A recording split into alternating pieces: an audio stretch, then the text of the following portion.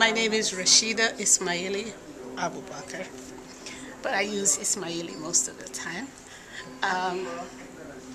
And I'm one of the founding members. I'm the treasurer. So I'm on the board of OA, and we have had two very successful conferences, primarily about African women of African descent.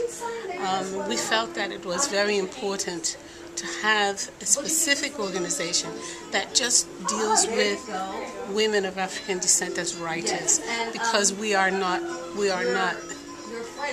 specifically dealt with. Very often we are.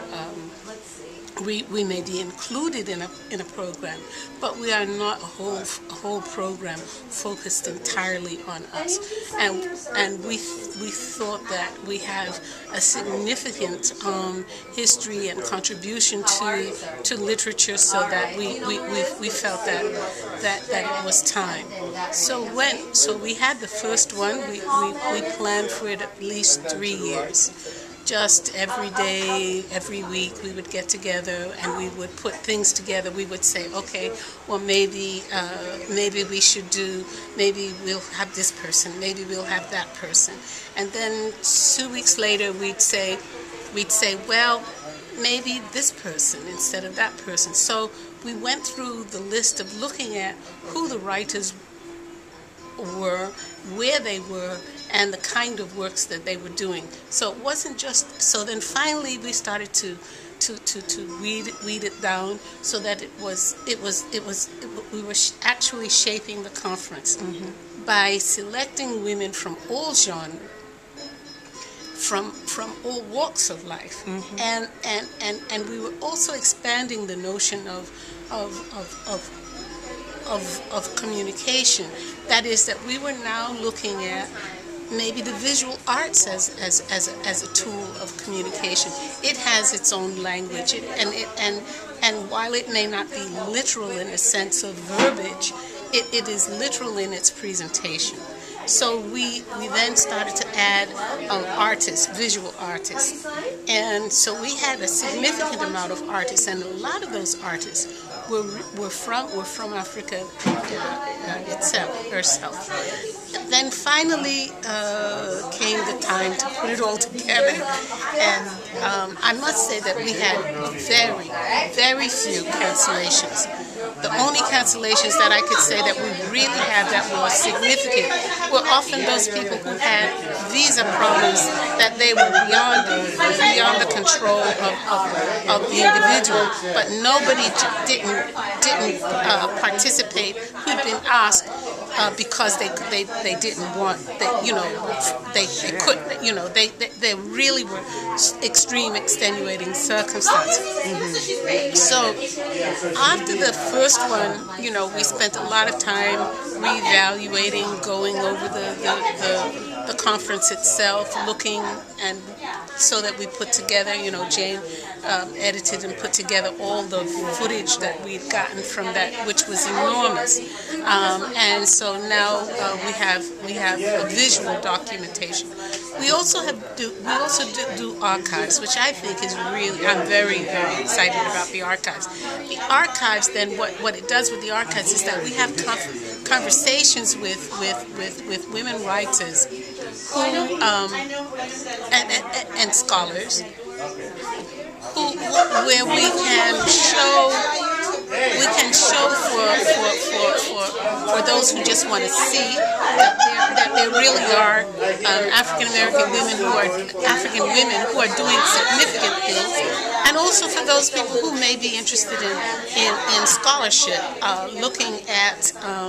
looking for research projects. I always tell students that you create the niche, you create the need, and so as you do that, you want to make people choose an African woman as a subject of a thesis. Why not? There should be theses on Octavia Butler, just as there are theses on Zora Neale Hurston. There should be theses on Angela Davis, but there should also be theses on people like Esther Cooper Jackson. I mean, she is just my model. Yeah. That's my mother. I want to be like that when I grow up. Yeah. What does it feel like for you to be in the presence of so many amazingly creative and important? It's very. Sometimes it's almost overwhelming. It's very rewarding. When you come away, what I have found though is that when you come away from it and 2 or 3 weeks or 2 or 3 months afterwards, and you really just think about it outside of the excitement, the energy of that moment, and now you're just reflecting how extraordinarily ordinary it is. I mean, it's so normal. It's not paranormal. It's normal. And that's what I want. I want it to be so normal that people think about African women who are writers, who are creative people, who are scholars. It should be normal. And I think when we get caught up in that energy and we spectacularize them, we sort of make them different in a distant way. And these women are not like that. They want to be read, they want to be embraced, they want to be appreciated for their work. But other than that, they eat, they sleep, they breathe like all of us. You know what I mean? Yeah. And so in the exchange, you find that, you may have been born on the same day, or you have similarities. For example, I met Lucille Clifton many years ago. But in the course of listening to her read, she read this poem called Straight Ahead. Okay. That's her Dahomey, and I said, what? And she said, yeah, my father traced his ancestry to Dahomey. So after that, we called ourselves the Dahomey Sisters, because I was actually born in Dahomey, wow, which is now called Benin, which is another political story that I don't like. But at any rate, just in conversation, and someone said, wow, Lucille Clifton? Well, she's not, wow, Lucille Clifton. She's my Dahomey sister, you know what I mean? Right. Yeah. Right. So I find things like that. I find things like that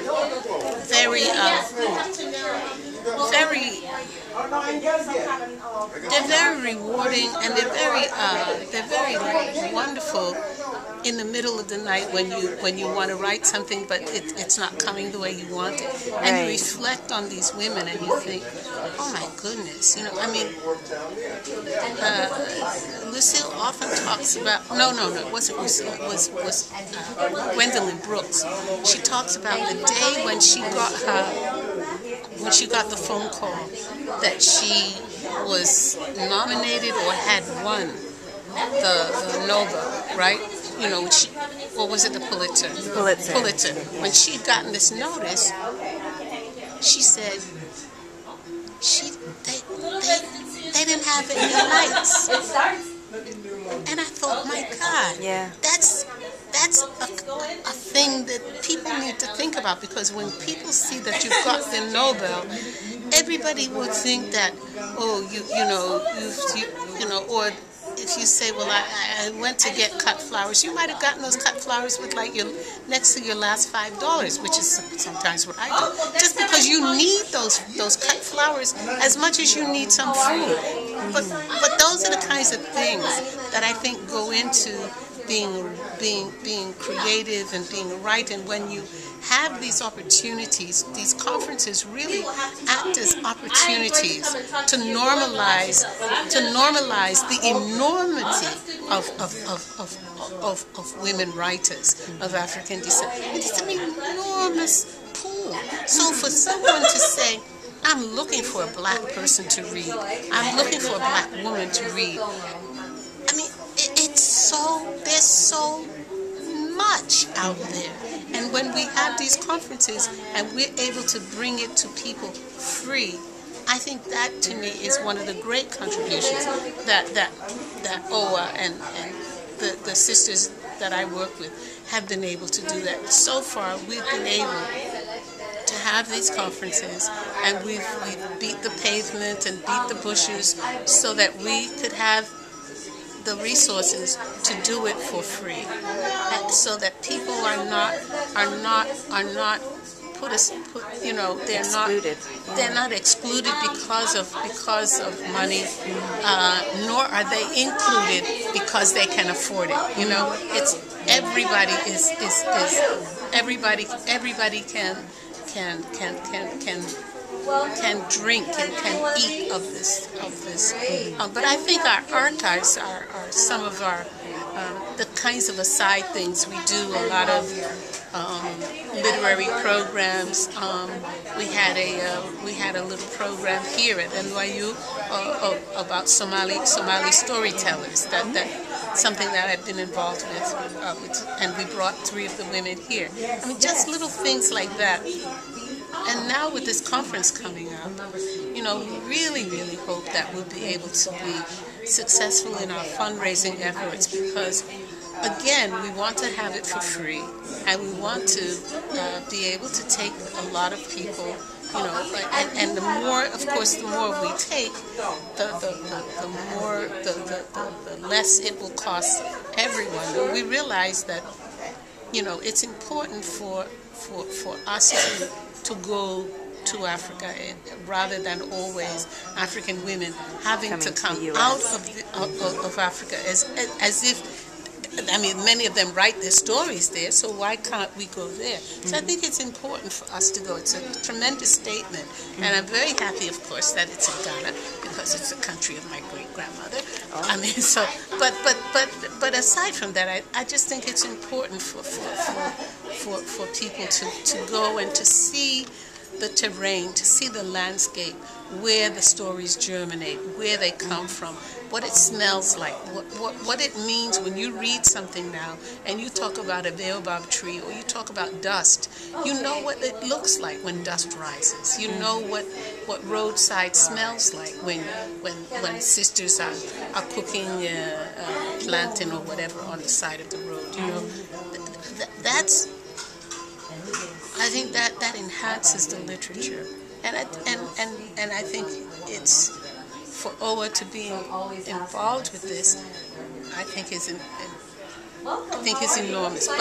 But I think at this moment, one of the great contributions I think we are making now is that we're bringing along a younger group of women, yourself and Rosa and Jaira and others. This is very important because all of us are way over 60. And yes, it's not about number, but on the other hand, it is about number, because so often when people organize something, they don't always plan for the continuity of it. Although they claim that they want it to last, but what they mean is it lasts as long as they last. And so knowing when to let something go, when to know that this is now the time, so that you come with your youthful energy and your skills, but you also know what our philosophy is, so that does continue. The notion of having the conference and to fundraise so that it can be as inexpensive or free if possible. That's very important to the mission of OA, to make these women writers available, to have young women see other older women who have gone through the paces, who've gone through the things that they may be going through at that time, and to see that yes, maybe you write 3 books, maybe you don't write 10 or 12 books, but it's all right, because to do those 3 books, you've done other things as well. So that's important, and so I'm really happy with the way in which OA as an organization is progressing. I think it's very important to have the kind of young women who also have a sense of politics, who also have a sense of continuity, who also want to see things go along. You know, that's very important. So we're very happy, you know, to have this.